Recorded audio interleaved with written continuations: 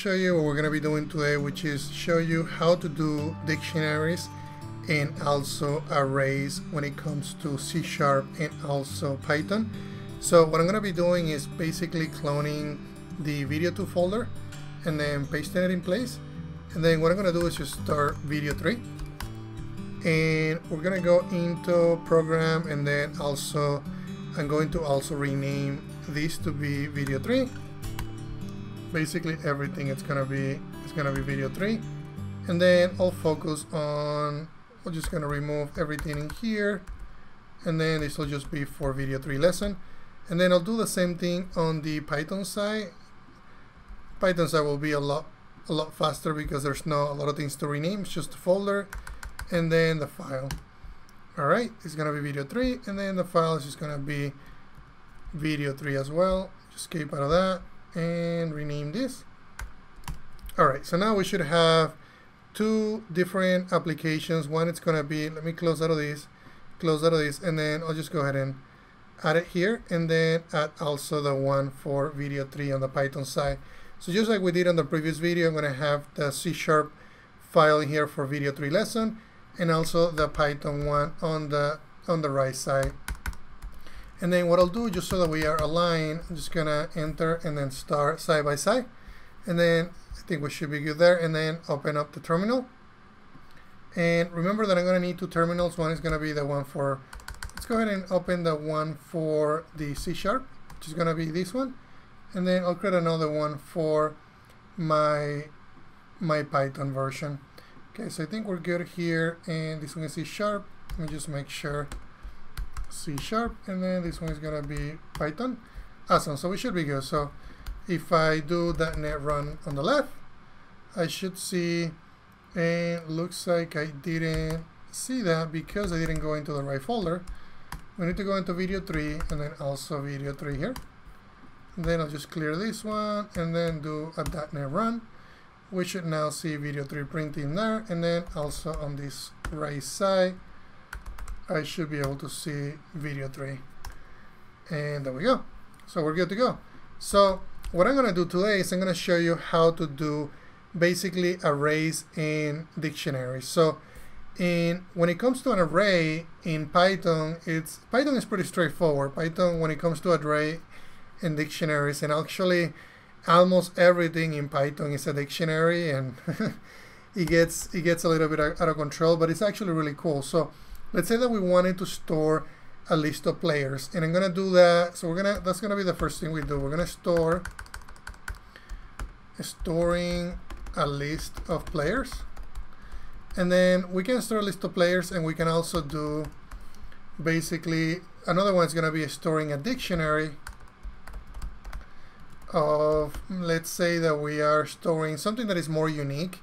We want, we want a dictionary of IDs, or we want a dictionary of social securities, or let's do social securities, just so that we know that something it's more unique. And these are just a list of players.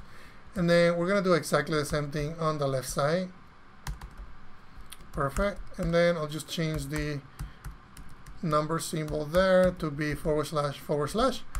Okay, so when it comes to doing a list, that means, in programming, if you're not familiar with lists in programming, that means that you're going to be storing basically multiple values of something. It can be multiple integers, it can be multiple strings, it can be multiple booleans, or it could actually be multiple, a list of objects. We haven't covered objects yet, so I'm not going to really mention that, and basically I'll just mention it, but I won't show you because it won't be fair for you. So for now, just know that there are types that you're going to store in different lists, and normally when you store something in a list is because you want to either, you may want to have a list of players in a database or store that information somewhere. And in our case, because we have a list of players, let's say that we call a database and we're getting players back, or we call a web service, or these players are in a database in a game somewhere. So a lot of times you're gonna have to basically deal with lists because we need to store those in memory. So when it comes to doing lists, there's multiple options in C#, but I'm gonna keep it as vanilla. And when I say vanilla, I'm saying as simple as I can, as basic as I can, so that we can transfer that knowledge to Python as well. So I'm going to use basically arrays. I'm not going to use, there's also a type called list in C#, but I'm going to be covering those in later videos. For now, let's just use, as vanilla as we can. So I'm just going to do a list of basically strings, and these are just going to be the players. I'm just going to say, so this is the convention in C#. You're going to give it a type. You're going to start a bracket, a closing bracket.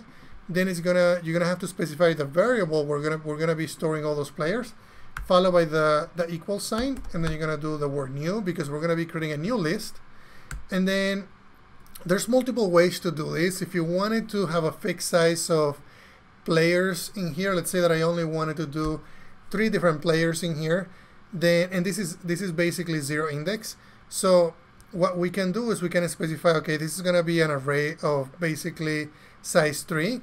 Or we could say, we could do something like this that the C# added recently, where we can just basically don't specify a size, and the size is going to be specified by how many items we have in that array. I like this syntax because, then it's more fluid, and the data that I get, it's basically what specifies the size. So if I wanted to say, okay, we have multiple players, let's say that we have player 1 here, and we store player 1. So the reason why I do quotes is because we're storing an array of strings. You have to separate that by a comma. If you want to do player 2, we do a comma there. If we want to do player 3, we do a comma there. Of course, these are going to be named. These might be names of players. These might be, different things that you store in lists. In this case, I just want to keep it player 1, player 2, player 3, and player 4. So this is completely fine, and if I go into my C# here and I hit run, it's going to run, it's going to compile fine, but there's nothing that it's showing us the players just yet. So let's just keep that in mind. Now let's go into Python and see how we can do that in Python. So Python is a lot easier when it comes to, it's not as verbose for a lot of things. So if you want to create an array of players, all you really need to do is this. Actually, that actually creates a list. Right there, that's an empty list. So, but if you notice, we didn't specify a type. All this is saying is this is a list, so we created a list. But it doesn't know what type of list it is until you start specifying the items inside. So I could say, this is going to be player 1, followed by player 2, followed by player 3, and then followed by player 4. So now if we go here into Python and we say Python video3.py, nothing displays, but it is in memory, it is getting stored. And the reason why it doesn't display is because we don't have anything displaying them just yet. So what if I wanted to do something like print and then players, just to see what's in player. And then on the C# side, I'm going to do the exact same thing, the equivalent, which is going to be console.writeLine. But in this case, it's going to be just players. And then let's see what happens if we try to compile this and see what we get. And let's give it a second here. And then, so in the left side, we're getting system.string array, but that doesn't have the player 1, 2, and 3, and 4. I don't even see that data. Then let's see what Python says. So Python, it's more explicit. It basically told us that we're printing an array, and this basically has an array of these values.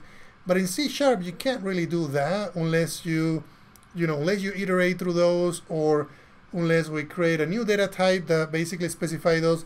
Even if we do to string here, and we do something like that, and we do that run, we're not going to be able to see that data. The only way that we can see that data, let's say that we wanted to do something like join, and this could be join, this could be a split, or we could also do, let's say that we only wanted to get the first item.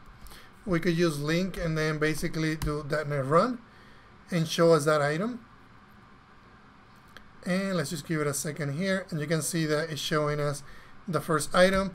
Or if we didn't want to use link, because I think I shouldn't be talking about that just yet, because we're trying to keep it pretty simple, I could also use the index of the array. So each item in the array has an index. So this is going to be index 0, because it is at the first position, but it's 0 index, meaning that the first position is going to start at 0. This is going to be index 1, this is going to be index 2, and this is going to be index 3. So if I wanted to see the last player, I could say players brackets 3 closing brackets, and then hit run. and you can see that it's going to display, you know, the last player, which we see. What happens if I do player 4 and I hit .NET Run? We're gonna get an error, and the reason why we're gonna get an error is because we're outside the index, basically the bounds of the array.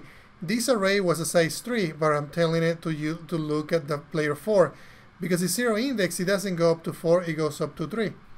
So I could do, you know, 3, and that should work. What if I wanted to do the same thing over here? What if I wanted to do, you know, I wanted to see 3 here and see what happens? So it's the same thing, same syntax. If I do .NET Run here, and then Python video 3 on the right side, it's all gonna work. It's still gonna show. What if we wanted to show, for instance, we wanted to show all players, so you can see, you know, I show you how we did that on the previous video. We can do a string interpolation and basically display, but I want to keep it simple, so we can just say 0 here and then 0 here, and then you know that we are going to be displaying player 1 of both sides. So if I do up arrow and up arrow, I should now see, you know, player 4 and then player, oh, actually on this one, let me actually compile again and do that one more time. I didn't save the file. And now we should see player 1 here and then also player 1 over here. So everything is working so far. So this teaches you how you can create a list of strings and also a list of strings in Python. So what if we wanted to store, so these were names and these were players and these were strings, right? And what if we wanted to do maybe the ages? Maybe it was the list of numbers instead of, or integers instead of, you know, strings. So you could do the same thing. We could do int and then array, and we can say maybe these were, I don't know, these were ages for some reason, and we wanted to do, you know, the same thing. It's the same, exactly the same thing. Int syntax. We can do, you know, somebody at the age of 15, 18, 20, 22, and then we will close with a semicolon, and then we could do exactly what we did right above it. We can do, you know, instead of doing players, in this case it will be ages, and then what we would do on the left side, it'll basically be the exact same thing. Let me just add a comment here too, because this is going to be storing a list of basically ages, and then this is going to be an int, and then I'll just keep the example so that you can follow them to the letter. This is going to be int, and then this is going to be ages. Alright, so this one should be good, and then this one we're just going to have to change the type. So exactly the same thing we did. It's going to be 15, 18, 20, 22. And then instead of using players, in this case we would use ages, and then we would use ages in here, and then what we would do is just do Python. Let me just clear everything. You can see that we're now getting player 1, which is the first player. We're also getting the age of 15 because we did index 0. And then on the left side we can do the same thing. Let me just clear the screen and then hit up arrow and then do run, and we should see the exact same thing showing on the left side that what we see on the right side. So everything matches up, it's equivalent. So what if we wanted to do a dictionary, and why would you do a dictionary? So in this case, you know, if let's say that I wanted to make this one player 1, and I could also make this one player 1, and if I were to run this and run this, it's completely okay. I can have a player 1 here and also a player 1. I could have duplicates. So there's really nothing in there that constrains you to have uniqueness. So in this case, I can store whatever I want. I can store empties multiple times, and there's nothing in a list that is going to prevent you from doing that. So let me go ahead and undo what I did so that we can go back to the state that we were.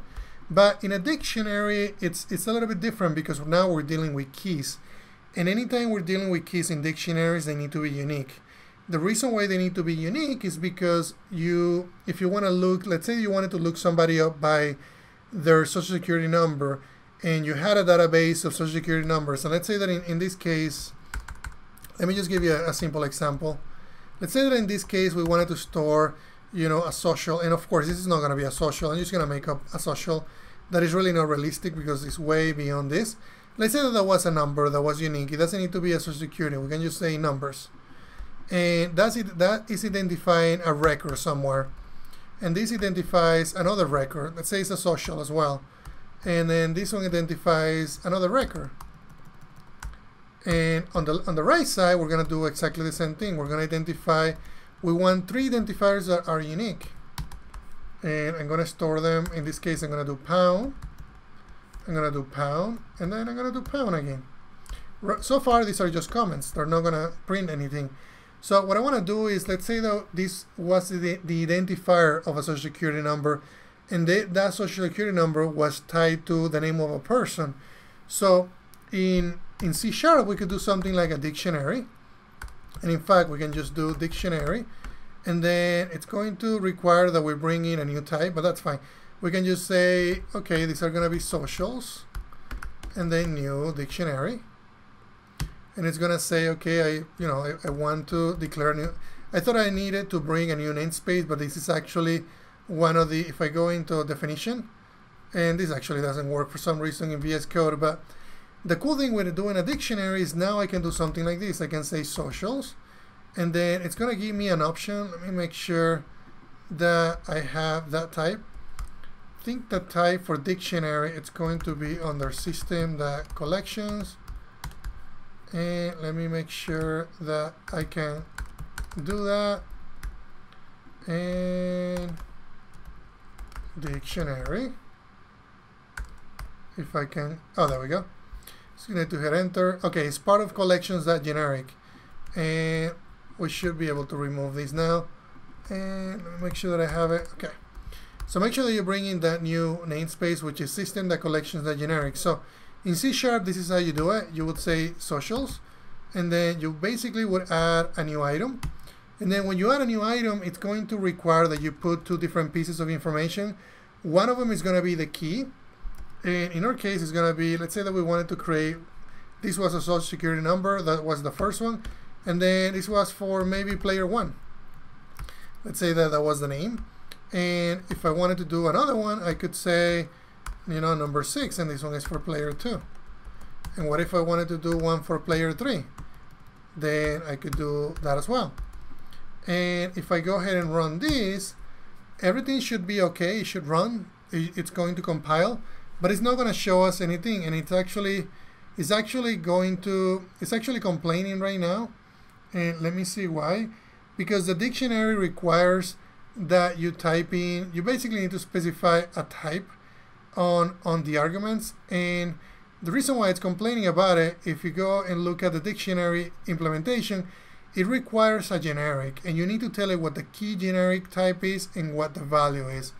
And I'm going to go over generics later on because they're going to be more complex, but this is how you declare them. And then this actually needs to be also specified.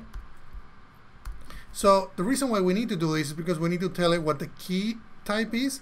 So the key is going to be the first argument, and the key is going to be a string in this case, and the value is going to be a string. The reason why this is so powerful, if I wanted these keys to be integers, I could do something like this. I could do int on the type, and also on the type here, and that's going to be the key. The problem with this is going to complain because we're trying to add we're trying to add a string. So if I were to rerun this, it's going to complain because I'm trying to add basically a string where the integer is required, and it's basically telling us right here we can convert a string to an int. So in this case, we would need to make them numbers if we want them to work. But what I'm going to do is I'm just going to make them string just to keep it consistent with what I'm going to do in Python. And then if I rerun this, it should just work just fine. We should be able to see that we're storing, yep, and everything is fine. And then now how do I do, and nothing is displaying because I'm not doing any console.write line just yet. So what if we wanted to do something similar in Python? And the Python equivalent for this is going to be a list. And to do a list, you have to do it this way. We're still going to select a variable name, and then basically that's what creates a list. If you hover over this, it's going to tell us that it's going to create a dictionary. And I apologize, this is not a list, this is a dictionary. This is what we're creating. But if you hover over this, you can see that it's going to require, it's actually telling us that it found this as a dictionary. So what if we wanted to do what we did on the left side? So it's as simple as doing this. We want to say 1, 2, 3, 4, 5, and this is for player 1. And the way that this is going to work, you actually need to do the column, which is going to be the separator for the value, and then the value is going to go right there. So what this is doing is basically this is going to be the key, and this is going to be the value. If you want to add another entry to the dictionary like we did here, instead of doing add, we have to do it this way. We're going to do comma, And then what I'm going to do, I'm just going to duplicate this, duplicate it one more time, and then duplicate one more time. This is going to be 3, this is going to be 2, this is going to be the last one, which is 7, and then 6. So it's a little bit different, but at the same time it's doing essentially the same thing. We're saying I want to create a new item in that dictionary that is going to have this key, and it's going to have this value. The other item is going to have this key, and then this value, and the last item is going to have this key and this, and basically this value. So if I were to run this, it should have no problem with that. Now if I want to print the information that it holds, I can do that, which in Python is much easier. I can do, and then you can see that it's showing everything, and in fact that should all be valid. And then on the left side, I would need to do something more complicated because of the way that we're having to deal with objects.